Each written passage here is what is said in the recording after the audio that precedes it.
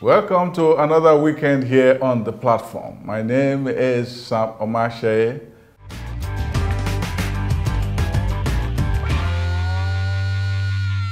Welcome to Big Talk. My guest today is legislative. It's none other than the Senator representing Lagos East, Senator Tokunbo Abiru. Welcome to this show. You've been in the legislative cockpit for about, we're going to 4 years now, I said 3 years. Mm-hmm. How has it been? Thank you very much, Sam. Incidentally, I've been in this saddle for just about 17 months now, to be precise. Yes. Because exactly. Yes, so I came in by way of a by-election. So I haven't spent that much of the time. Good. Yeah. So I need to correct. Exactly. So for me, it's like a second career in my life. In the story of my life, you know, as you're aware, I'd spent a considerable amount of time in my first earlier call, which is banking, which was my original profession. You know, spent close to about 30 years there before I retired in 2020. You understand now?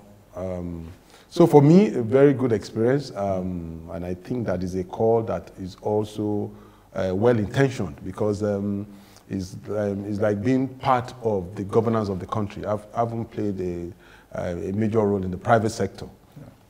So for me, I think that it has afforded me the opportunity to understand our society better. Let me put it that way. And I'm starting with the constituents, and also to see how the legislative role too is also being done. Mm. So for me, I think it's been a very good experience. I will still speak more to it as we get along. Yeah, what would you call the highlights of it? You know, you took over from Oshinowo, correct, who unfortunately passed on through COVID. And he too had just become senator. I haven't spent such a long time in the Lagos legislature and so on. So how was it taking over from him, especially in the circumstances that you had to be stepped into? Okay, so for me, I think number one, we pray that Almighty Allah will continue to have repose on the soul of the late senator, because I mean that was quite unexpected. Yeah. But again, it's the way life is as well. Yes. So, and I would say that the legislative role, as much as it will appear very new to me, I think that the build-up to even getting the, what's it called, winning the election was, actually afforded me an opportunity to also begin to understand some of the issues of what representation is all about. So if you recall, the election period spanned almost a period of 3 months, yes, you know, which also gave me the opportunity to also crisscross almost every nook and cranny of the constituency. That is covering Lagos East, yes, senatorial district. So exactly, and being a by-election, which is not something I think I want to look forward to. You know, you are the only everybody. The whole world is focused on you. Exactly, the focus is on you. Yes. So you needed to go through almost all the nooks and cranny of the district. Oh, it's the shocks coming from right? commissioner. Yeah. But I mean that gave you a little sense about what politics. But not representational politics. Now this one was down there, talking to the people and so on. Yes. The one thing I can tell you is that number one, I must give it to the platform of the party that we are riding on. Yes. You know, they prepared me adequately for this. Yes. So in the sense that they put in a team that was very strong and experienced, you know, and so that team actually got me well organized. You understand? Although it required some of my input. So. But again, I'll be dealing with people that I'm just getting used to, which wasn't a problem. I haven't managed, large corporation before, so it's not a problem managing any team. And So for me, that platform of the APC, right, that supported me, actually guided me along the path of, moving around the entire district. As you may be aware, we have about 5 local governments. That's Ikorodu, Koshofe, Ibejuleki, Ekwe, and Shomolu and Bariga. And we have 11 LCDAs, meaning 16. So we actually went to all the 16 those 16 local government and LCDAs. Now, because of my background again, anywhere I went, I always have, just like I have here with me, a notepad. So I take very copious notes of some of my experience with people when we are meeting, whether it's a rally. So from there, you begin to understand the people issues. So, so getting into the saddle, at least I had an idea of what I think my approach, how the approach should be. There's also this connection that you had to make with the street. When I was working a book with the late Ajimobi of Oyo State, the governor of Oyo State, his wife was really surprised at him moving from the top of the corporate world, and suddenly at home they were seeing all kinds of people coming to the house that they were not seeing before, and so on. And the wife was like, "No, you're not used to this crowd. How are you coming to? How are you going to deal with this?" And the husband said, "It's in my blood." And eventually was able to do it. How did you?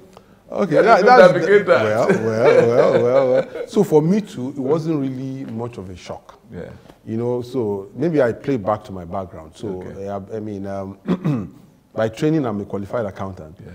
And I almost immediately after I left Akintola Williams in 1991 to be precise, I joined Guarantee Trust. Yes. Spent about 10 years in Guarantee Trust, and I moved on to First Bank in 2002 to be precise. 2002, early 2002. And we all know, you see, First Bank in itself too, it's more like a mini Nigeria. Yes. So, and I went through I spent about 15 years in First Bank, so I got accustomed to how, so in all, I would say that once you're accustomed to any organizational setting, and you understand the norms properly, and you also allow yourself to pass through properly, I'm sure surviving in any environment shouldn't be a problem. So for me, by the time I came into this, I saw it, number one, as service. Number two, service will involve people because you have to render and all of that. And moving around the district too. Yes, you might say, I was encountering new set of stakeholders. Yes. It wasn't a big problem for me. Then again, don't forget the fact that I'm also an Ikorodu boy as well. I grew up in, actually grew up in Shomolu Arena because I lived for the better part of my early years in Bagada. So these are areas that I'm accustomed to. So even in the course of the campaign, when I move around, I see old faces that I've seen maybe 30, 40 years ago. So for me, and again, I'll give it to the APC platform too, and that support didn't make me look any different from, did you feel any sense of alienation? At all. I felt at home with with the people, generally. Okay, now, being a technocrat and getting into politics is like crossing a bridge. In the world of technocracy, everything is structured. You bring the file, Mr. B is supposed to do A and 2, are supposed to go through a particular process. It comes to you, you sign it, you hold a meeting. A is supposed to go to Shomolu and report and give you data and so on and so forth. When you come to politics, you meet a different set of people. It's not as choreographed. It's actually more spontaneous and more chaotic. And the more chaotic, the more beautiful it is. How do you move from one set of beauty to another? That's very spot on. So, but again, you see, it's all about organizing at the end of the day.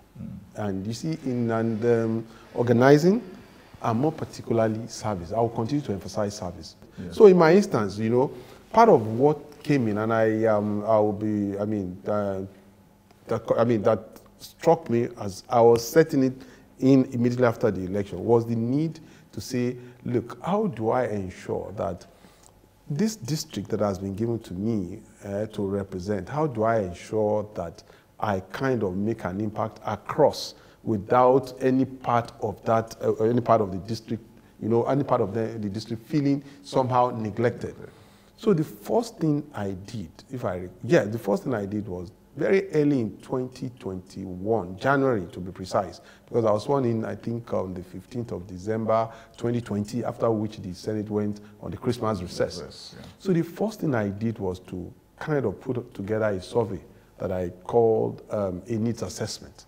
So do an assessment of the entire district and try to understand the needs, values, and all of the things that you think that you should focus on. And I'll be very quick to tell you that the first thing that came out of that survey too was the need to set up, you know, representation in almost all the 5 critical local governments within the district. So, and what I'm saying in essence is that I, number one, started with Ikorodu, which is of course my own my base, you know. And even during the campaign, I had a very well set up constituency office there. So I maintained that structure. Then the 4 other major local governments, I set up what I call a constituency outreach there. So in Ekwe, you know, had an outreach, and I make sure that it is well manned, so there is somebody there that can listen and also get input from that area and send it in. In Koshofe the same, in Shomolu the same. And on the back of that too, given my background, I mean my own expertise and exposure, is also to set up a technology platform that can also connect the 3 of us, I mean the 5 locations together. So while I'm in exactly, to integrate. So when there is a request or information, you process it on the platform, it comes to the main whatever. Even for me, I mean myself being in Ikorodu, it comes to me, so I deal with all the files there. I deal with requests. There's some other requests that I've also given respective responsibility to the various outreach. You understand? So for me, I mean, it might not be perfect, you know, but I can tell you that largely it has helped me in settling down, and it's also meeting the expectations of the people. Okay. Going into the Senate chambers, it must be a peculiar culture. How were you received, and how did you now get into the system? Again, I would say that the culture around the National Assembly, particularly the Senate, is one that I refer to as a very warm and a mature one. Right from the inauguration in December, I think I got the warmth and the support of my fellow colleagues, starting with the leadership of the Senate. That's the President of the Senate. His Excellency Senator Ahmad Lawan, and also all the major principal officers. I had met them in the even before they went on recess, and they had actually reached out to me even before I came in, the moment I won the election. Then, of course, I'm also giving it to my other colleagues from Lagos in particular. His Excellency Senator Oluremi Tinubu, and of course Senator Yayi. Of course, they rallied around me and also gave me a very, what I can describe as soft landing. Yeah. So, and of course, I give it to my other colleagues there. They believe that I'm coming with some strength, and of course, they also supported me in settling down. And I didn't have any difficulty in settling into the system at all. So I'm part and parcel of the system as we speak today. So how has it been being a senator and combining the work of legislature and that of also connecting with your constituency? Because you're supposed to make laws, and the laws are it's supposed to affect your constituency, but you're actually a senator of the Federal Republic of Nigeria. Right. So how do you now navigate both connections? Thank you very much. Again, you know, given I think my background as well has prepared me for most of these kind of responsibility anyway. So, right from this get-go, I also had mapped out what I think the role how do I navigate through this responsibility? So, like I said earlier, the needs assessment that are done covered almost all the needs and values that I think that as a legislator one should champion. So the way I now approached it was also to look at my role from the expectations of the people. One, you have to look at your role as a legislator. Then, of course, so by that, you are expected to be making laws or influencing policies that will impact the larger society, yes, from the federal level to the state and, of course, to your constituency. Now, equally, because again, the way and manner we have also, we have seen the political terrain in the last 20 years thereabout, there are issues around empowerment and all of that, which of course, I'm sure we'll get into it as we get along. I mean, people have gotten accustomed to. You understand? So you've got to know how to handle it. Exactly. Yes. But again, I also think, which is a second pillar as to my approach. Now, the last one, which I also had to add into my own focus as a third pillar, is what I call endowment. And by that, what I've tried to bring on board is to say that given the prior career that I had and the exposure and also the competencies one had acquired, it was important that I also come to this play with some kind of give back to society, which I would describe as, using my own, personal resources and also the goodwill one had gathered over the years to see how we can impact on the lives of people. So my approach is essentially around three pillars: the legislative role, the empowerment role, and of course the endowment role. And as we get along, I will speak to all of them. Speak to each of them. Yeah. I should go ahead. Each of them. Yes, okay. Go ahead, speak to each of them. Okay, very good. So let me start with the legislative role. In the legislative role, of course, the expectation is to make laws that will impact society, the country, and also improve on policies and all of that. So in that, I'm happy to say that within the short period that I've been there, it's just precisely about 17 months, I've been able to make meaningful contributions and by way of bills and motions. And I'll be very quick. I'll just make some remarks on some of the bills and the motions that I think has very strong impact on society. An example is the Copyright Act that we have in this country. It's been, the last time it was reviewed was before we came into, we came into the current republic, which is, that is before 1999. So, and of course, you will agree with me that a lot of evolution has since come up. Especially in technology. In technology and even creativity and all of that. So there is need to kind of reward that kind of act. So, and I'm happy to report that was largely supported by even the executive arm of the government, because it started out as a private member bill, but of course an executive bill also came along the line to complement those and the workings on that. And I'm also happy to report that that particular bill has gone through a first reading, a second reading, gone through public hearing, and it has been finally passed by the Senate. So as we speak today, it's already receiving attention by way of concurrence in the House of Reps. And we are hoping that before the end of this particular 9th National Assembly, we probably will have a new Copyright Act. And what was the challenge getting that bill together? No, there wasn't. It was a matter of just researching it properly. And more importantly, I think it's part of, is a bill that will also help, particularly our young minds, the young creatives, you understand, and because of their the flair of technology that we have within the world, in the world today.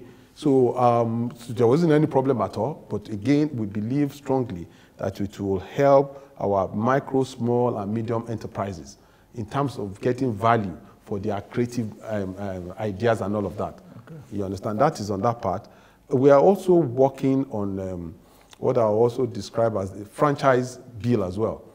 The franchise bill too is a bill that speaks to the to entrepreneurship as well. Exactly. So exactly. Country, so those are the kind of high-impacting deals that I think we need in our society. We use the word franchise very loosely. Well, we know it exists, but there is really no law guiding it. That has just gone through a second reading now. We are awaiting a public hearing, and we are very hopeful that we'll make sure that we also get it completed before this night's assembly winds up. There's a sense that these are bills that are one way or the other connected with your whole career in business. Yes. Yes. Rightly so. So it's part of what I'm bringing on board. Yes. So I mean, and it's to help, because you see, one thing we have to be mindful of is that when you look at those MSMEs, they actually account for over 65% of employment that we have. So we must try and come up with, you know, policies that will support them. Will support them. That is the whole essence. So another legislative role that I'd like to mention is that part of what my engagement at within needs assessment also threw up is certain infrastructure within the belt that I cover. That's the Lagos East Senatorial District, which has also received very good attention. So you have major federal roads. You know, in particular, you have the Lagos, you have the Ikorodu-Shagamu. And if you understand the connectivity in my district, you know, there is a linkage between the other part of the country, that is from either you're coming from the north to Ogun State, Shagamu would lead you to Ikorodu. Ikorodu can lead you to Epe. From Epe, you are back in Lagos. Yes. Now, what that motion tries to address is the fact that the challenge of that road has since been identified. However, the implementation, which is by budgetary allocation, has been very, very slow. Very, very slow. So you can imagine a road, a particular corridor that has a lot of manufacturing companies, because if you look at that belt, the Ikorodu-Shagamu, that's where you find most of the metal manufacturing companies and all of that. So you see trailers struggling with raw materials, so efficiency and effectiveness is almost at a very low help. Then you have also some academic institutions around that belt. So there is need for us to quickly, as a matter of urgency, if we must enhance, you know, business, you know, and attract and make business more effective and efficient, to make sure that such corridor, you know, you fix the infrastructure that is needed. So for a contract that has been since been awarded since 2018, and this is almost 4 years after, not completed. So, but again, I must also give it to my colleagues in the Senate. You know, they welcome the motion, and they also realize that it's also important that it should be supported. And with that support, I must also commend some of my predecessors in office, because the whole idea started with them. I joined. If I came in 2021, for something that's been on since 2020, so that means somebody must have been at the forefront. So starting from the likes of Senator Ashafa, who probably, who mooted the idea, even my other colleague in the House of Reps, Jimmy Benson, Honorable Jimmy, they've also made contributions that has seen it to where it was as at the time I took it on. So, and by my measurement then, and in terms of performance, I think they had only done about 24% or 25%, you know, implementation in terms of fixing the road. Okay, the second half of this interview will continue next week. Stay tuned. Here is my poem in the series, The Politician.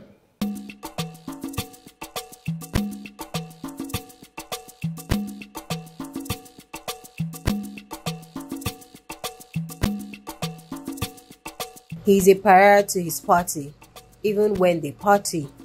Since Brutus, many ingredients make a renegade. To betray is the season, anytime, any climb. Thank you for being on this show. You can join my column at www.samomatseye.com and my Twitter @SamOmatseye. And until next time, be good.